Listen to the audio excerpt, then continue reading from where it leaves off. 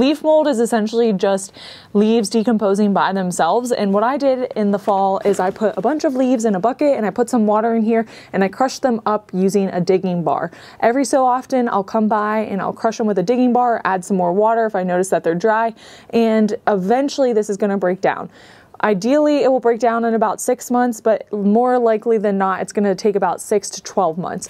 A lot of people will make leaf mold by putting it in a plastic bag and letting it just decompose by itself. That's another option. I originally got this idea because I learned about leaf mold and I learned that a lot of gardeners use it in their normal garden. So I figured, why not use it for seed starting?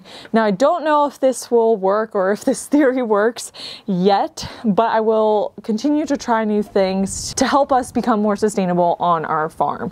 So I plan to hopefully next year mix some of this with the PittMoss and try that.